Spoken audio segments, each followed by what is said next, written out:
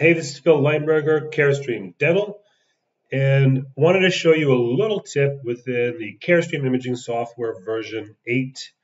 Have you ever had a patient, you open up imaging, ready to take just a couple of images, and all of a sudden an empty full mouth series template pops up or an empty bite wing template pops up?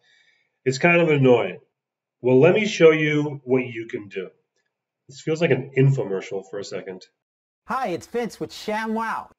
Okay, so all you have to do is go into your preferences and you're going to go to the Save tab right here. And then this second to last checkbox, automatically open last use FMS template. So it says FMS.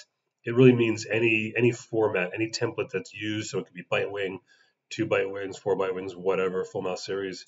So we deselect this, we select Save, and then now when we go into a different patient, open up imaging, you're just getting the black screen and you can capture away.